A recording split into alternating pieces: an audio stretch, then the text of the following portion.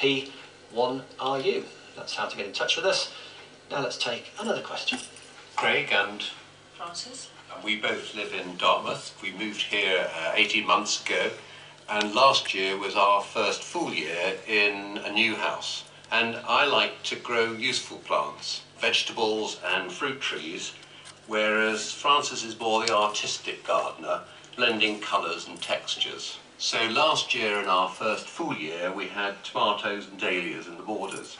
What would the panel suggest that we grow to reconcile our different approaches to gardening? Or are they complementary? Panel, we've got some photographs here of the house, which looks built into the side of a hill from the look of it.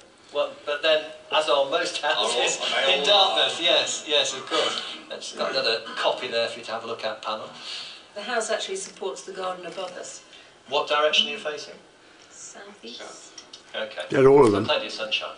I don't see a distinction between useful and artistic, aesthetic, because